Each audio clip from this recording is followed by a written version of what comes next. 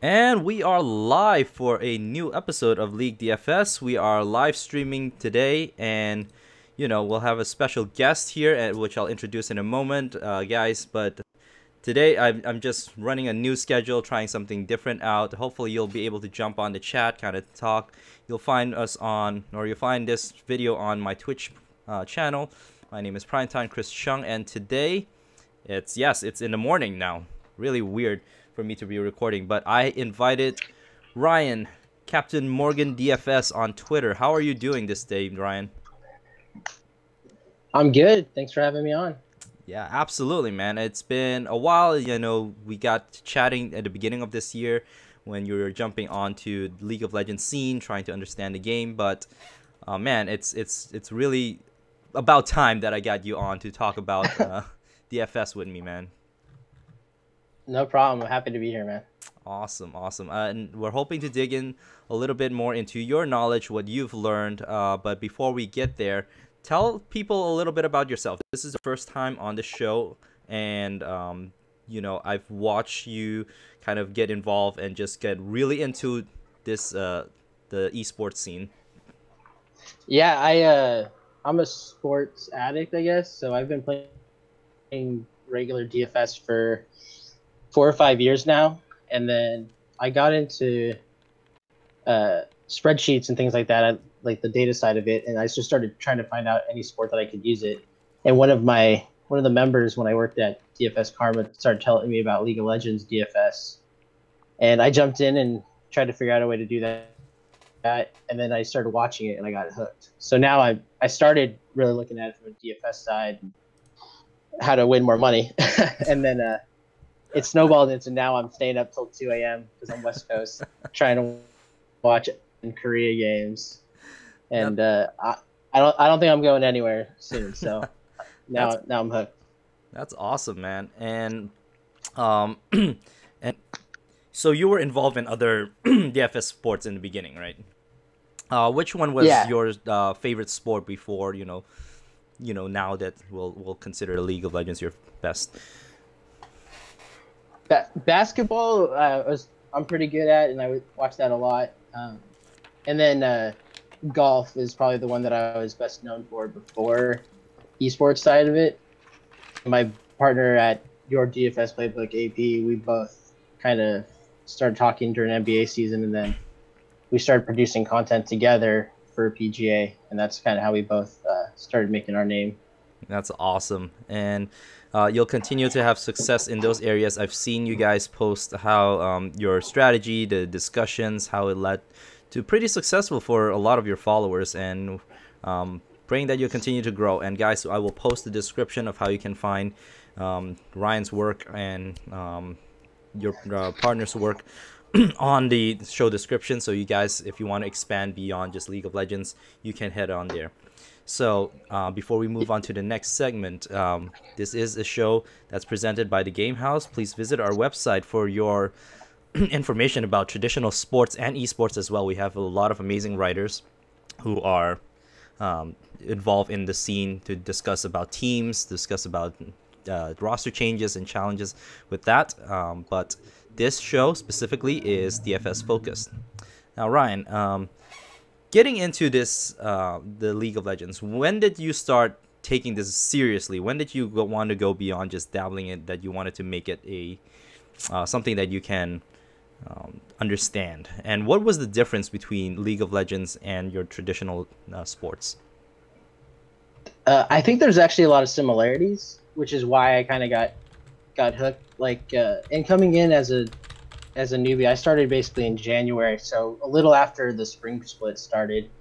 I had I had seen the games on DraftKings and then didn't really bother with them. But there's a member in that I was kind of talking to, and he was really into it and started just telling me about it. And I watched a couple games, and just the nonstop action. Once you get a couple minutes in, uh, uh, basically like I came back from I was younger and playing some World of Warcraft, so it was kind of like a mix between the two, Mm-hmm.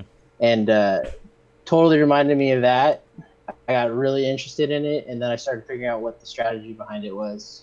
And I love data, so I started trying to find sources for that, like gamesoflegends.com and Oracle's Elixir. And once I knew where there was that, I started building spreadsheets, and it went on from there.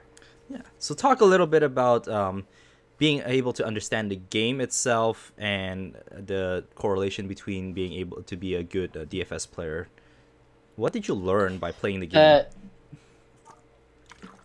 I just recently actually started playing the actual game. That's right. Watching it for a while, kind of trying to figure it out. But thanks to guys like you and then Gelati, the guys at the Gold Card Podcast, like they've all been pretty cool about me messaging them and asking like, why did they do this? Why did they do that? And then I finally got a computer that was fast enough to run it, and now I'm in there and I understand it a lot more. But I think it's just the fact that it's the whole team. It actually reminds me a little bit like soccer, where if you plug players in when they do like the roster swaps and things like that, you can actually kind of see how things like kills and assists might get redistributed. So when I'm researching, I'll see like, if this guy, if I expect the team to do like 20 kills and this guy averages like 5, then I can make the math, put like 25% of those kills to that guy. So you can kind of, from a DFS side of it, you can kind of do some basic math and figure out like where the points could come from. And once I knew that, I started watching as much as possible and digging into all the data and trying to figure out how I could predict who's going to win. Awesome. And all those factors, you were able to piece it together. And once you got that going, your model sounds like something that it's been worked for you pretty well throughout this season. Have you noticed any difference between the different regions, the different game slates that you play? Yeah, I'm actually usually better at the one game region, so LEC and LCS. We're better at. I think like yourself and Johnny and John and those guys, they're usually at the 3 gamers because they have a better understanding of the the macro as far as the micro stuff that I look at a lot of the time. Mm-hmm. It's easy for me to try and predict 1v1 who's gonna maybe come on top, but when you have all these other factors, like it could go 2-1, it could go 2-0, and then that's a little harder for me to always predict. Mm-hmm. So for those ones, I usually just kind of get a little strange and do more GPP style and pray for upsets. But LEC and LCS, I can see the one-on-one matchups a little more black and white. Yeah, and that absolutely makes sense, and that's part of the reason. And you're completely correct.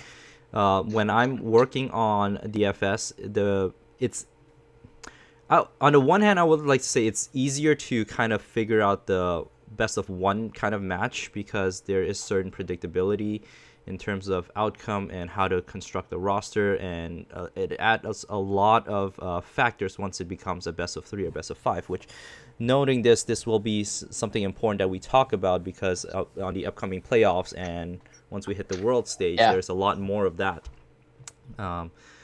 But I guess your model building and my experience have agreed on that it's much simpler, not easier, I wouldn't say, because upsets still happen, and definitely yeah, I think you have more potential for upsets on 1v1, but I think that you can get a general idea of what should happen in a 1v1, and then it's actually easier to strategize because it's okay if you're praying for an upset. They only have to win 1 game. They don't have to win 2 like they do in Korea or China. So it's a lot like you have a smaller sample size. So that reminds me of baseball, where every day, like the guy's going to get 4 or 5 chances to hit a home run.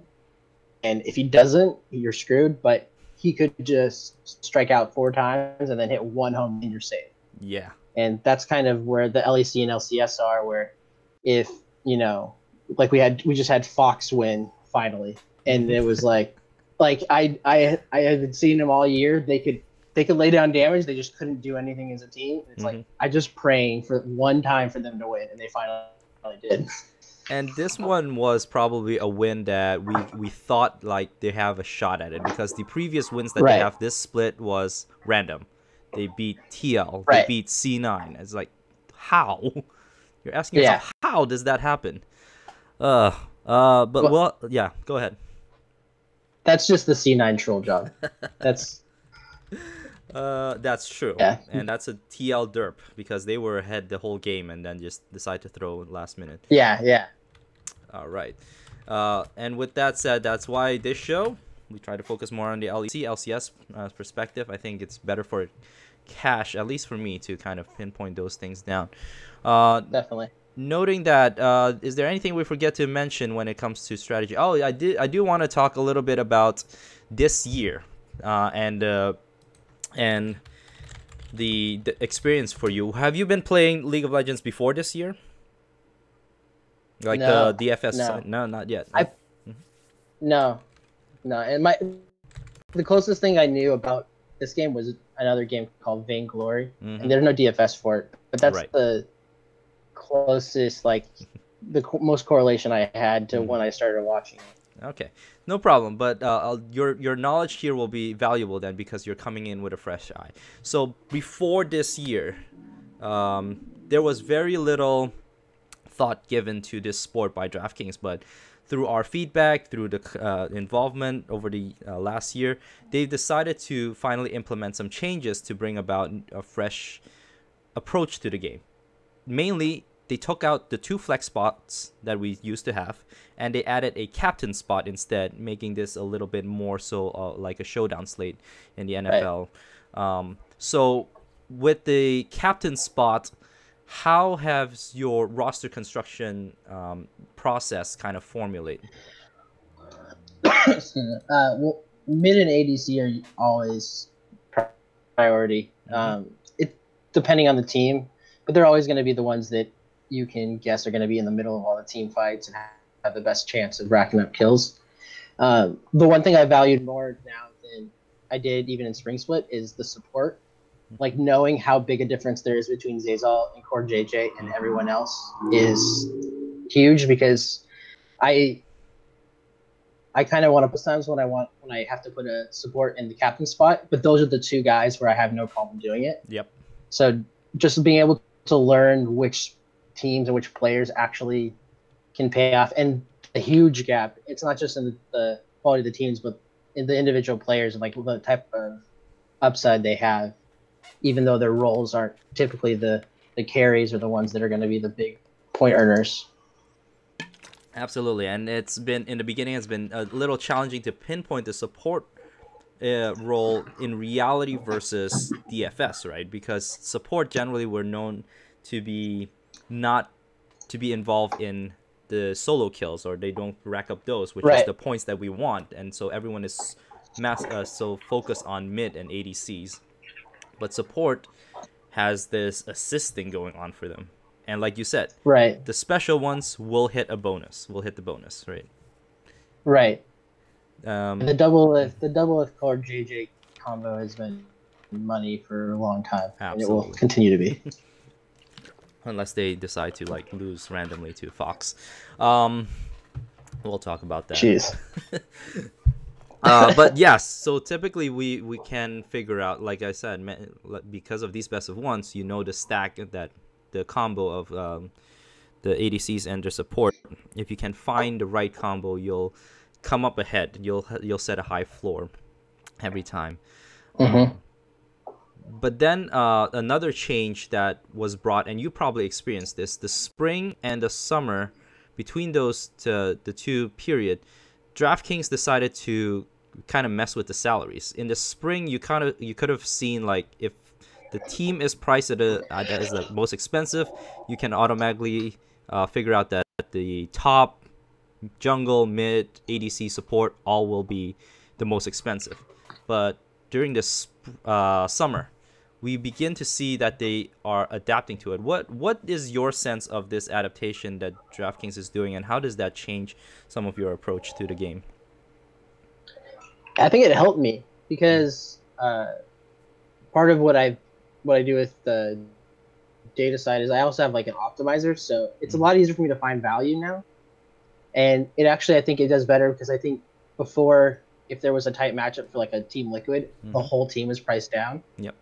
and like if it was TLC 9 or something like that. And now there's a lot more variance, so there's more strategy in building it. And it's a lot more like like some of the traditional sports where you can find if a guy's just constantly racking up numbers, then he's gonna always be expensive, as opposed to before, like you said, where he could be super underpriced for almost no reason at all. But the fact that his matchup's a little tougher. Yeah, absolutely. And I think that's the point. You hit it right on the head. For me, we are paying more attention more to the value, the salary points value that a player can give you, rather than just looking at matchup, figuring out who will win, and just stack them as much as possible. So I know I've been a little bit stubborn, and I've end up paying for that this year because I still went with the old system where I'm trying to get as many players of the same team in my lineup. Does this salary system make you more towards being okay, I will just pick the best value at a certain position and just stack up the team that will actually win? Or do you still try to fit players around whether they win or lose?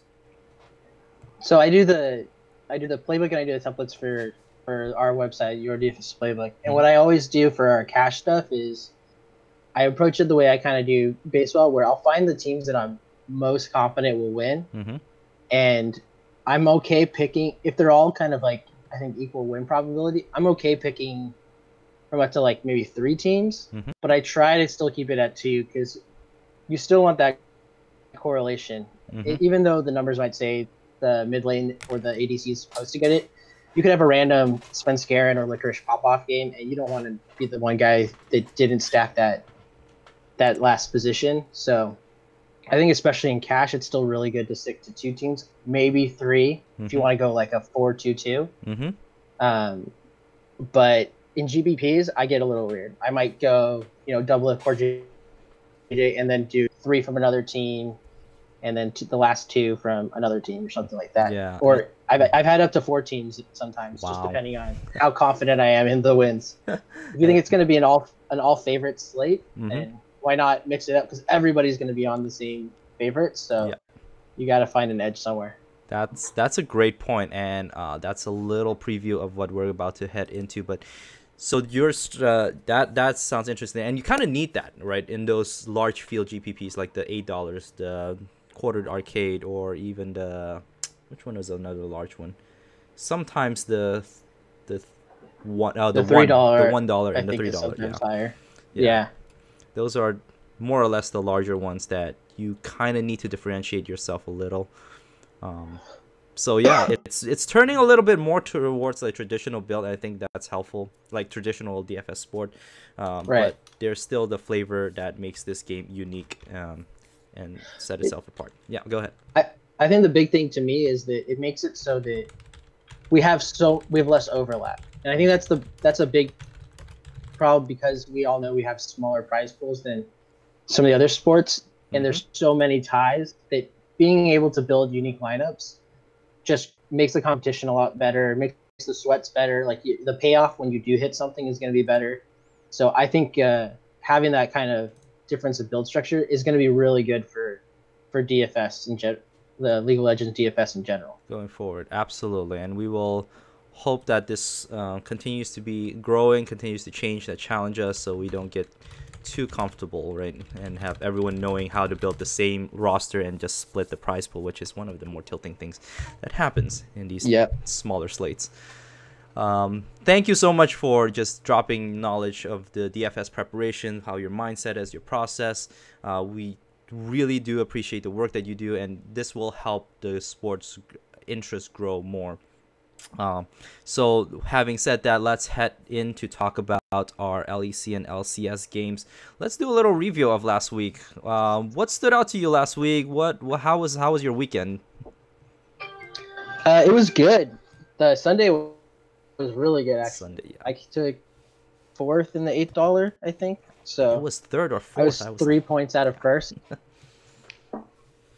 Yeah, and it was crunched up top, because I think you were like 3 points behind me, and that was a big gap. So it was really tight at the top. But, one thing that I'm starting to toy with that paid off last week was like kind of like we said, leaning into the variance of like just anyone could technically win on any day because it's one game series. So finding like if this team just happens to win, what's the upside of it? And last week that was clutch gaming for me, where like if they did win, they had a huge kill upside, even though like I know a lot of people picked them to win, but for me, my model actually didn't like them to win. Ooh. And I just went against it, and I was like, if they do, then they're gonna have the most kills. And same thing with Cloud9, and even though we weren't sure on their roster, it was like if they did win, they were gonna have the most kills. So putting the two of them together, I knew had the highest ceiling, even though if they both lost, it wasn't gonna do anything.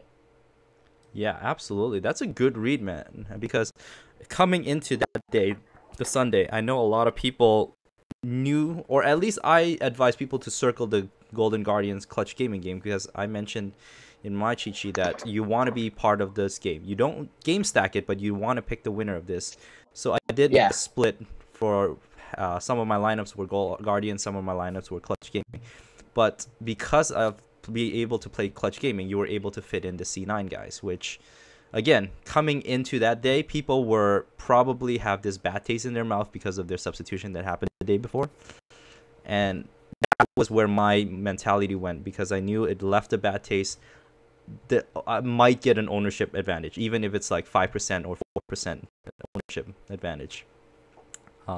Yeah, I think Cloud9 scared a lot of people away. And it even scared me because not playing Blabber cost me because of how bad he had been in the like 2 starts he had. Yeah.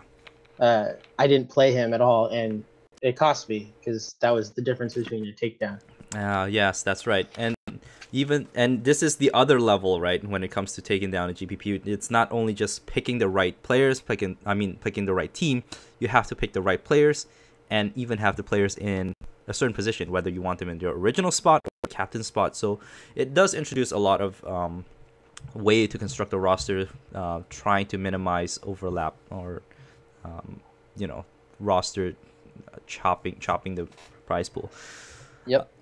And going forward, you're always gonna have this back and forth. You're never gonna know, if you made the right decision until after locking, when you have this bad feeling. Your lineup. Sunday was actually my only day that I can actually count as a win, because I missed cash on the other days. Mainly, I had a very poor read in the LEC. Anything that in the LEC that stood out to you from last week? I'll be honest, I didn't watch it as much. Yeah. So unfortunately, I don't know how much I can add to that one. No problem. But did you have a good result? Yeah, I wasn't. I mean, it was kind of a chalky one, right? Because G2 and Vitality won, Splice won, like most of the favorites won. But I think the best part of it is that going into this weekend, there's still a ton of stuff for all the teams to play for, which makes it a lot better than even the LCS one was, where we were all kind of trying to guess the motivation of everyone. Yeah. But almost everyone in the LEC, besides like 3 teams, have something to play for this week. And even the ones that, I know we'll get into it, but even the ones that aren't, that don't have anything to play for, are going against teams that definitely have something to play for. Absolutely, and that is a great segue into previewing this week.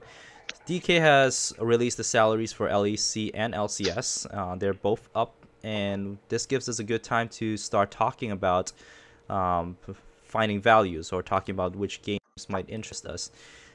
Heading into Friday, we are only able to talk about day 1 for LEC, since they only released the salaries for day 2 after the games have locked for day 1. But for LCS, we have the full weekend to kind of consider. So looking into day 1, what are some things that stood out to you when you look over the salaries, when you look over the matchups? The biggest surprise to me was that when I did this, basically based off the most damage efficient, like gold into damage.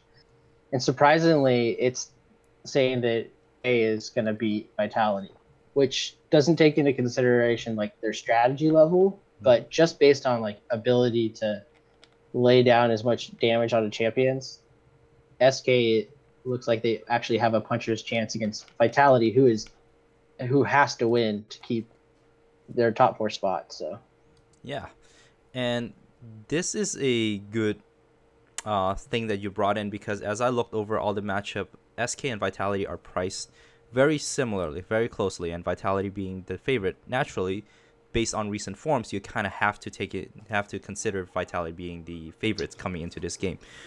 But SK finally broke their losing streak. Is that right? Yes, they finally broke their losing streak. Came against Misfit.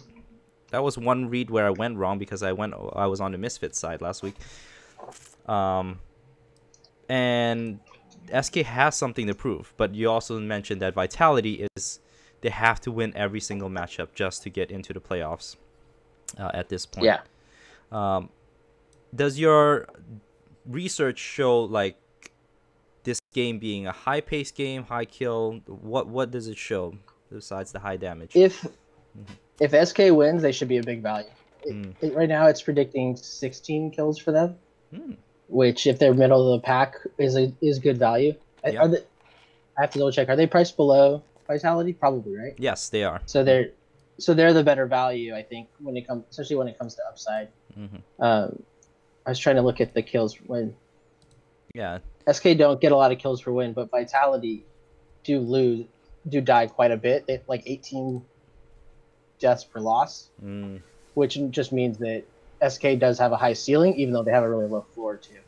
Absolutely, and this is all predicated on the early game. And here's where I'm gonna draw some information, trying to extrapolate some information from, is SK, as this casters mentioned, they play a similar style to Origin. And so I would go back to the first time SK and Vitality played each other, but that was a long time ago and the patch was different. So the most recent information I have is to look into how macro-focused team like Origin or Fnatic or Splice play against Vitality. That's where I'm going to kind of use that information.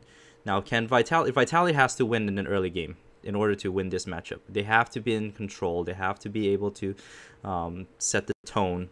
Otherwise, come late game, they might not be organized enough of this team, as you know. Organized enough to beat a macro-focused team. So the chance is there. I really like this. I just had a chance to look over the salary, and this makes the most sense if we were to predict an upset. SK would be the first one to come. Any of the other games that stood out to you for this day one? The Spice Origin one's going to be big, both for the teams and trying to figure out how they're gonna play it, just because both teams desperately need that one too. Spice less, because they're probably going to make playoffs either way, but they have a chance to jump Fnatic if for some reason Fnatic goes 0-2 or something and they go 2-0 this weekend. So they're really going to want that win to try and get the bye. And Origin is going to be in desperation mode. So is it going to be like CLG last week, where we thought it might be, like most people thought it might be low killed and it ended up being kind of okay? Or is it going to be both teams backing off and just trying not to lose? Oh, that's a good point to bring up. Was that the CLG TSM game, or was that the day one? Yeah. Let me see which one it was.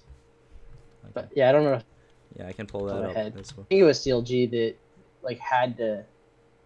It was versus 100 Thieves. That Thieves, supposedly a slow.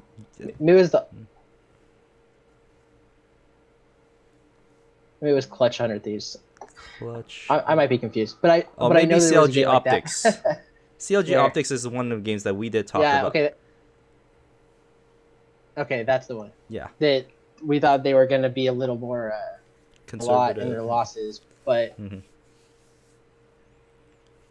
okay. I mean, we thought a lot of people thought they might be more reserved, and they weren't, and CLG took it to them.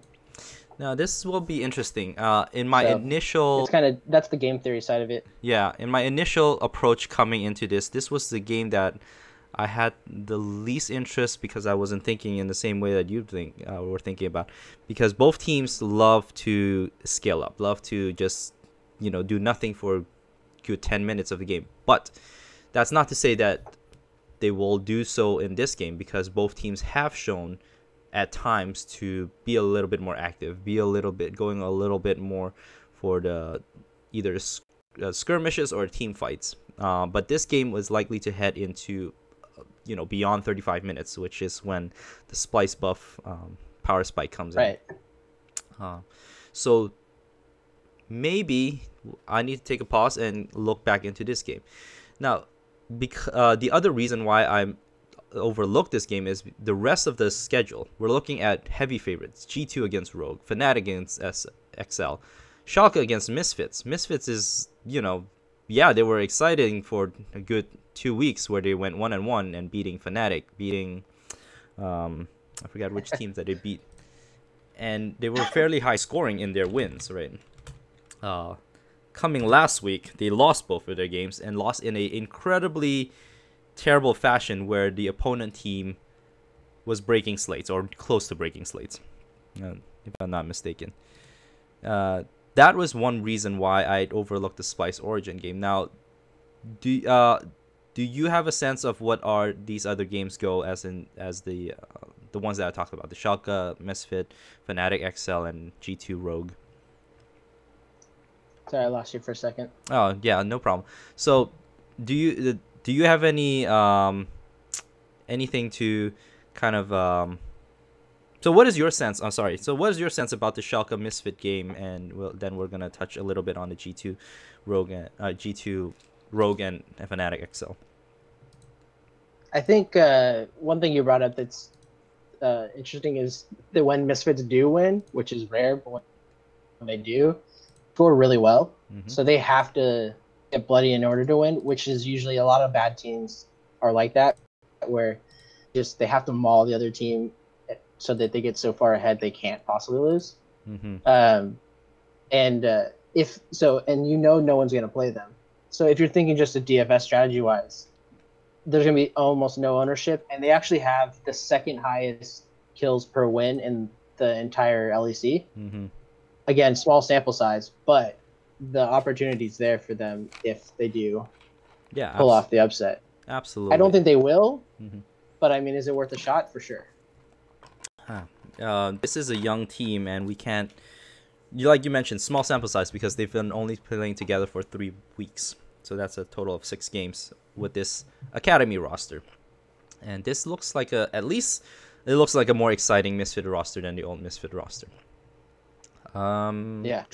What is their death per loss? It is 17.8. So they're in top 5. Mm-hmm. Yeah, they're 5th. So that game, either side of that game actually could score pretty well. Yeah, and I'll be considering game stack as a possibility, but I don't think you'll need to, just because of other games that the winners could just be equally as high scoring. Well, anything else on the LEC before we move to the LCS? Let me see. I don't think so. The XL Fnatic game is interesting because Fnatic has to win, and when I say that, like, I don't think XL would win, but there's some little advantages where there's a stat that I use that Gelati told me about, which is basically how fast can you convert gold into damage. And where is it? Jeskla and where is it? Mickey actually outpace their counterparts on Fnatic when it comes to turning gold into damage. So if for some reason they have an amazing early game, which is the biggest problem, is all this gold differential stuff that they have, like they have a huge gold gap. But if for some reason they have an amazing early game, they can turn it into enough damage to take out the other team. So, and Fnatic have dropped some weird games this split. Oh my gosh, yeah. XL, yeah, and XL just had like 1 or 2 upsets, I think, right? They just had one like 2 weeks ago where they beat Misfits. They pulled it off. Let me see. I can pull off like the XL schedule, like you mentioned.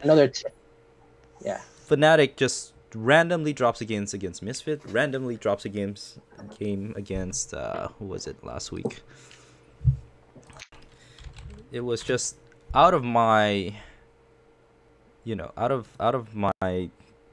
predicted outcome for them to lose to. Who did they lose to? Fnatic lost to, well, G2 was not so much, but the Misfit loss was tilting.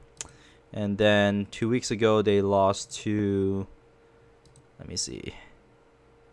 They lost to Rogue. Rogue. That's right. They pulled this weird roster swap with Magic Felix and moving Nemesis to the ADC. That was a disaster. They dropped like 3 out of 4 because they lost to Splice, then they lost to Rogue, then they won. Yep. And then they lost to Misfits again. Yeah. Okay, so XL is coming in with a win against Splice, which was way outside my prediction for last week. I forgot completely. Yeah. I think I blocked that game out of my mind because I was so confident in Splice. They were severely underpriced for a top 3 team at that time, and yet they dropped the game. Of course, following that, things came back to normality when Vitality just run through them with 20 kills.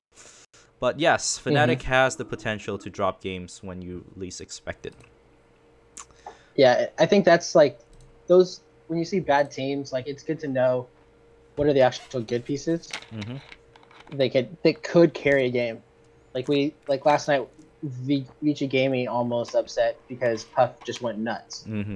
And you could see the same thing in one of these games, where someone just carries the game, gets super fed, and then it's over. And Fnatic, just kind of thinking like more like a traditional sport, the mentality of looking at Vitality the next day, which is a much bigger game, there's a possibility that they kind of overlook XL, and then if XL punches them in the mouth, they might not bounce back. Oof. So, I mean, you got to think the mentality of these guys, because most of them are really young. So these are young guys playing, so they have the potential to fall into a trap game like you see in a lot of other sports. Right. You remember when you were 17, 18, 19? It's just like being carried by the emotions. Never looking where I'm going. So yeah, and sometimes we may forget that we as adults looking into these, it's like, why you're supposed to be professionals, you're supposed to do this X, Y, and Z, but they're kids. They're really just kids. But yeah, that's a great point to bring up, and I likely have the XL stack as a very contrarian. It frees up a lot of salaries if you try to stack the XL. If you're trying to get G2 versus Rogue, like you can use XL. And you can get like a mid or ADC in your captain spot, just exactly with that kind of combination. Wonderful. It's an exciting day. I think I mentioned this. LEC has a lot of options. So let's look into LCS. Now we are headed into the playoffs. LCS is way ahead. We have 4 teams playing this weekend. Saturday we'll start off with TSM against Clutch, and then Sunday we'll have CLG against Optics. These are best of 5 peoples. Don't forget, not best of 3s, best of 5s. And it is a 2-day slate, but so you have to be mindful that substitution can happen for some of these teams, and I'll run through some of the teams that we're looking at. I think so far TSM is the one that has utilized their jungler substitution. They have 3 potential viable junglers that they can play, and if this pushes beyond if they cannot sweep Clutch Gaming, there is a potential that they might sub out the jungle, because it is a big issue for TSM. Still is a big issue. You brought up an interesting point, and I'll let you talk about it. What is it about the TSM jungle that did or did not stand out to you? It doesn't seem to matter. Like I don't know how they're rating him, because at the beginning of the year, Greg did really well, and they went like 3-0 with him. And every time they put in Acadian, they would lose. But they just forced in Acadian, and now they're putting in someone completely different instead of going back to Greg. So I have no idea what TSM's seeing that they don't like on Greg. But it must be something really bad, because Acadian has struggled, and they won't go back to Greg. Like, they've stuck with him for 5 weeks, I think. Yep. And then the beginning of the year, at the beginning of the split, it was back and forth. 1 game for Greg, 1 for Acadian, and now they're going completely different direction. Yeah, part of it I think people mentioned is Griggs overperformed in the spring, and we saw his limitations when it came to Rift Rivals. And so TSM was probably thinking international and decided Acadian might be the better jungler, but as soon as they put him in, the results were inconsistent looking back. And then So didn't like all of TSM suck at Rift Rivals? Like it wasn't just jungle. The whole team got wiped. So yes. I feel like the jungle is like they're blaming their jungler for everything, and it's Broken Blade getting poked out or something like that, and then it's like Acadian's fault that happened. Yep. Like, absolutely. The funny thing is when they win, when TSM win, the jungle wasn't as big of an impact. I mean, there were a couple of games that, yes, of course, Acadian was impactful, but most of the times you see TSM win despite their jungle play. And when they lose, the jungle play well, but the rest of the team sucked. So it's an issue with this team. And I just learned that this is an ongoing issue for TSM even before this year. It's like a history with them. Last year they had Mike Young, who is now with Fox, and we saw how Mike Young performs. Yeah. I'll just leave that at that. Poor guy. I like him as a person. His game might just be more academy. I'm newer to League of Legends, but doesn't he have like some famous game? Yeah, his rookie year he was amazing. He didn't play for TSM back then, but his rookie year he made rookie of the year. So he was dominant for both spring and summer split. And then after he went to TSM, it was bad. And I don't know if it's a loss of confidence or if his skill level is just not LCS ready. But yeah, let's talk about the first game. We're talking TSM. We're talking Clutch Gaming. Now, if this was a matchup that presented to me in a regular week, I would think TSM could win easily because Clutch Gaming is just another team. But over the last few weeks, Clutch has shown that they do belong in the playoffs. They looked like the better team, if I'm not mistaken, last week that wanted to get into the playoffs. I love Cody's son. Mm-hmm. He's been my best friend this split. Like I think for some reason every time my model likes Clutch Gaming, they do really well and I do really well. So and Cody's son I think was like such a huge addition for them. He's actually a pretty good ADC. Yeah. Absolutely, and it was a whole thing last year. I don't know if you remember or paid attention, but he was on 100 Thieves. So every time they play 100 Thieves, you know, he is in for the revenge factor. But even outside of those games, every time I watch Clutch where they're doing well, I for one was expecting that it could be a Huni or the Monte game, but it was actually Cody-san who was doing very well. Yeah. So if we look and even I remember when the split started.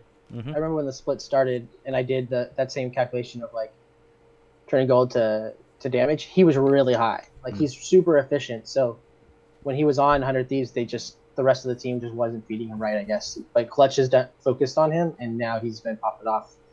They're still obviously not TL or Cloud9 level, but they can beat anyone. Mm-hmm. So how do you think this game will go? 3-0, 3-1, Silver Scrape? It's gotta be.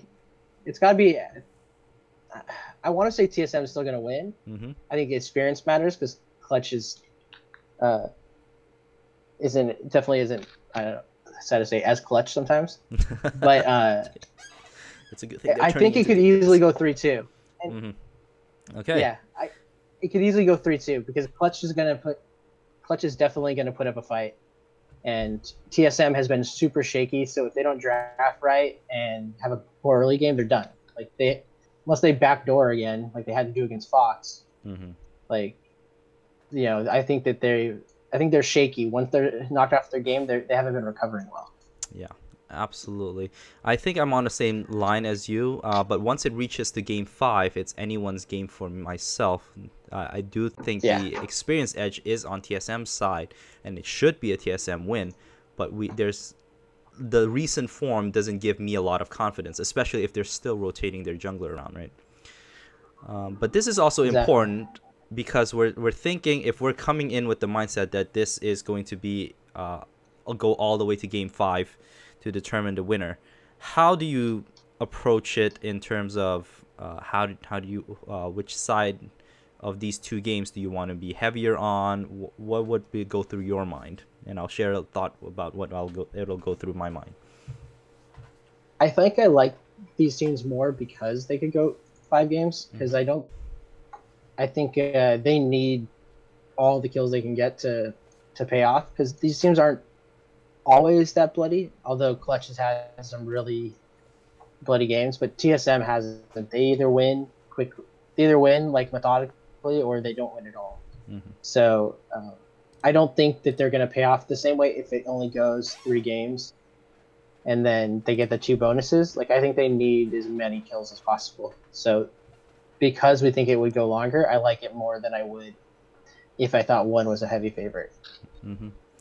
In the same idea, what I've noticed over the years is that when it hits the game 5, and if every game is close, maybe they're off by 5 or so kills, the team could score similarly, where sometimes even the losing team end up having more DFS points, having more DK points.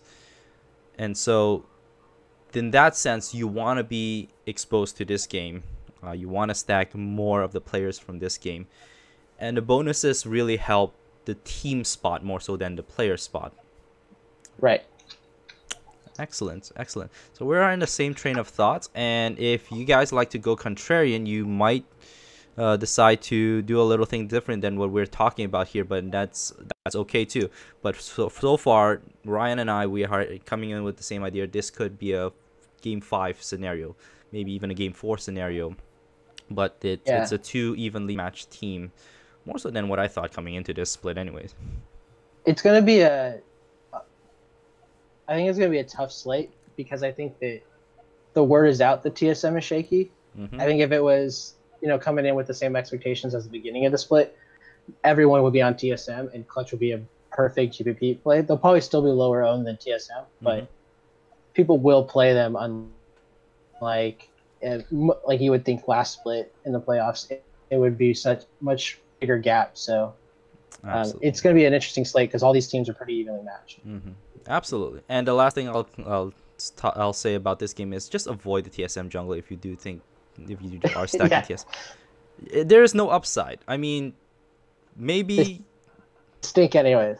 Yeah, maybe they can sweep with one person, but do you want to take that chance? And even when they're wins, how impactful are their junglers versus the other side? If you pick the winners from the other game and play their jungler, who you're 99% guaranteed that they'll play all games.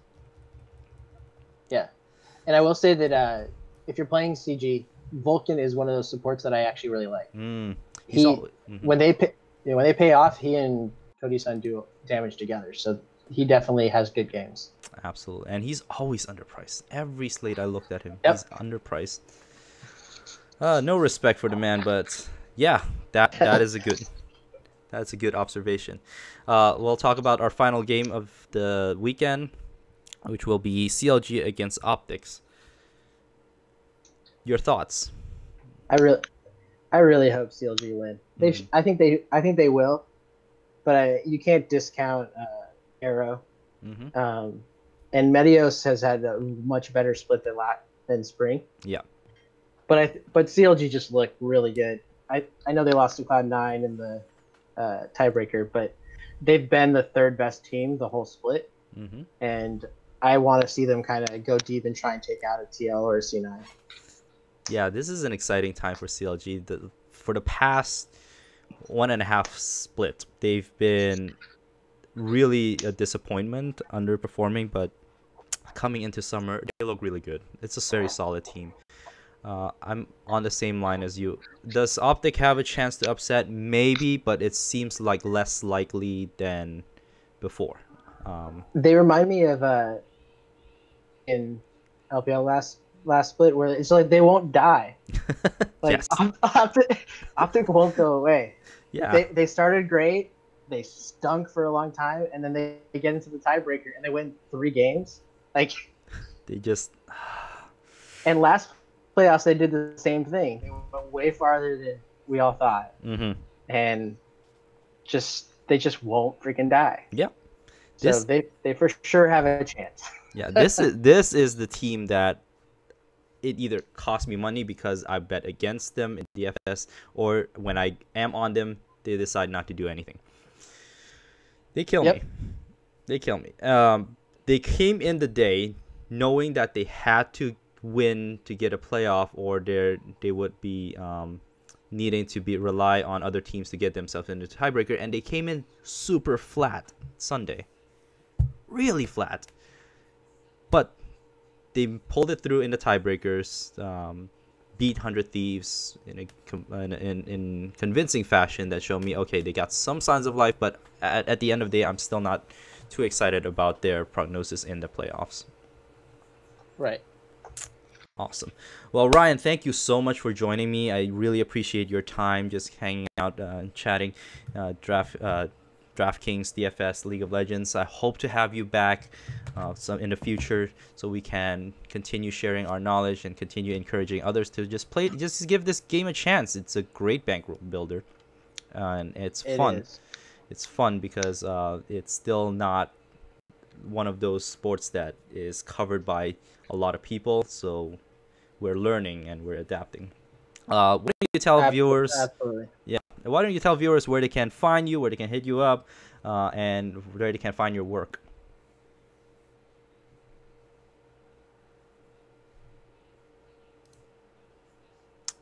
Did we cut off? I'm back. Okay.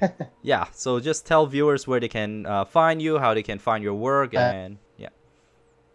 Yeah. Well, I started a DFS site, YourDKPlaybook.com.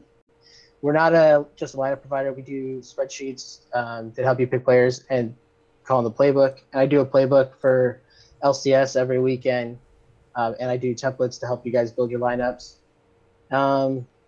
Otherwise, find me on Twitter, Captain CAPT Morgan DFS, and I'm always down to talk League of Legends. So awesome.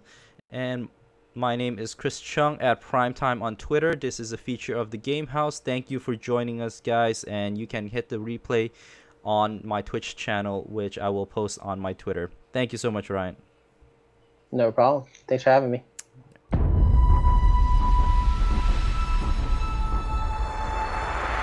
I did really well. I like that.